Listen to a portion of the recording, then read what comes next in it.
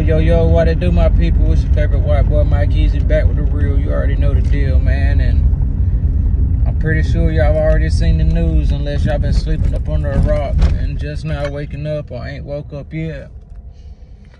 But O.J. Simpson has been declared dead. Yep, the famous football player for the 49ers and the Buffalo Bills, who famously got acquitted of the murders of his wife and Ron Goldman. He died at 76 years old after a battle with prostate cancer. Yeah, see, a lot of people didn't know that. A lot of people didn't know it was prostate cancer. They just knew of cancer. That's what the headlines say, cancer. But they didn't really tell what type of cancer unless you did a little bit of research. And it seems he had battled it, for the last year or so, maybe 2 years. And he really didn't talk about it much.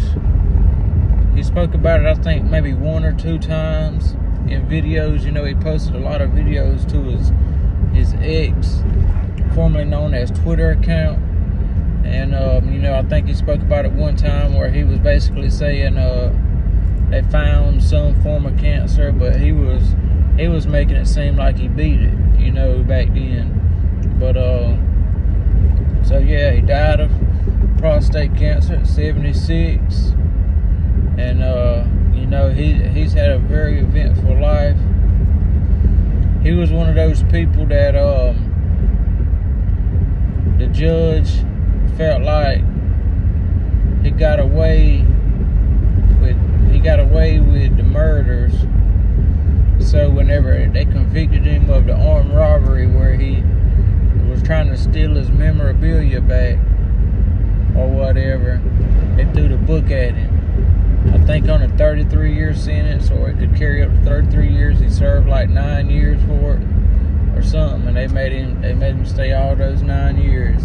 And I think he knew that too. And I think that was just his payback for it. A lot of people don't think he did it, don't think he done the murders, and a lot of people do think he done the murders. But, that's for another video. That's neither here or there, but I just wanted to report on the man, O.J. Simpson, dead at 76 from prostate cancer. Said he died with his family by his side, and all was well. So I'm gonna probably make OJ is probably gonna be my next video, my next shallow dive video. My series of shallow dives, where I dive into the story of OJ and give a little detail about him and his life and whatnot. So y'all make sure y'all stay tuned for the next shallow dive episode, man. I'm gonna start trying to do about at least like 1 of those a week. So y'all just stay tuned with your boy, man. Like and subscribe, hit that notification bell. Stay locked in, man. You already right. You already know how we rockin', man. Your favorite white boy. We out. Peace.